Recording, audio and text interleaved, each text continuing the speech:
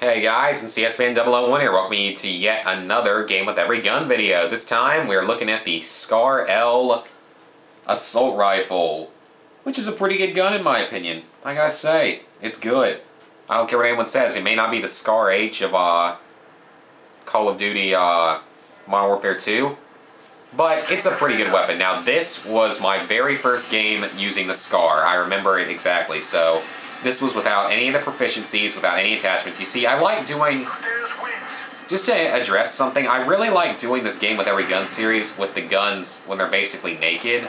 If you know what that means, that basically means like starting level of them, like right when you start with them. I like doing that like just without attachments, without proficiencies, without any of that stuff, because one, it allows me to get the videos done faster so I don't have to worry about them later, and two, it really shows what the gun is capable of. Like, I think that this gives the most accurate representation of the guns, is that if you do them in this way when they're naked completely, like when you don't have anything on them, this shows what the guns really are supposed to be capable of. I don't know what I got killed by there. So this is going to give a good accurate representation of what the gun is, but pretty much any gun can be better than what you see in these videos if you put, attachments and proficiencies on it and work with it for a while. So the Scar L, it is a full auto 30-round assault rifle. It has the advantages of good accuracy, low recoil, it has good power, it has a decent clip size. Pretty much the same clip size as most of the assault rifles for that matter, and it has a pretty good fire rate as far as I can tell, so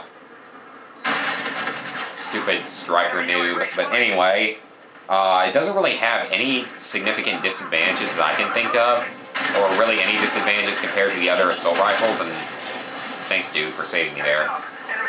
But as far as I can tell, it really doesn't have like any real advantages or disadvantages versus the other assault rifles. Or, I mean, it has advantages. I mean, it doesn't really have any serious disadvantages versus all the other assault rifles. And I like the weapon. It's a great weapon. And I ended up picking up the flag here. It's Team Defender, of course, on C-Town, if you couldn't already tell that. So, anyway, so in my opinion, it is another beast weapon, another beast assault rifle. It's easy to use, it's great for about any mode, it has a good fire rate with the high damage, good accuracy and range. It's just an overall great weapon. I would give it a 9 out of 10 probably. Well, probably like an 8.5 out of 10. But it's a great weapon, I really like it. I mean, once again, this was in naked, and I think I ended up with a pretty good game too. So we're going to go on and fast forward it here. So yeah, of the assault rifles, this I think is the best one we've covered yet. I think it's personally, it's definitely better than the M16. I think it's better than the M4, personally. I've had a lot more luck with the Scar than with the M4. I liked it a lot in Modern Warfare 2 as well, and I think it's still pretty good in this game as well. I just pulled out the FMG9 there, and then get killed somehow, but I mean, I pulled out the FMG9 there. But hey, it's a suppressed single FMG9. It's not an akimbo FMG9. I don't consider that to be too big of a noob move.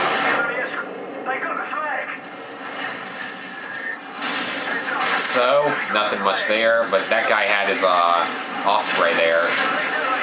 Care package Osprey. Get my EMP, so I actually got 18 kills for the first time in the assault rifle series. At this point in time, though, with some of the later weapons, it's not that hard to do. Really laggy. I don't know why it's so laggy. And let's slow it down to about 2 times. Pull out that FMG9 again. Pull out the Scar, get a kill. Didn't get any more kills. Oh, we're going to pull out the FMG9 here. We're going to get a kill. Suppress FMG9, get another kill. Get killed by a freaking stealth bomber. And get a kill and a death at the same time. I don't know why that wasn't registering. So we barely lose that match just by 300 points, as it's 7,500. So we only lost by 300 points. So really, it was pretty close. And I ended up being in the match-winning kill, getting killed by a noob sensor, well, an ACR with a heartbeat sensor for noobs. So I ended up with a 23 and 17. Not a great game, but once again, it was pretty much my first game with the Scar on this Prestige. So it wasn't too bad. Wasn't bad. Wasn't bad at all. And I like the Scar a lot. As I said before, probably about an 8.5. So anyway, hope you guys enjoyed the video. Next time we cover the CM901, a surprising weapon. Not going to spoil anything else, but very surprising. my opinion.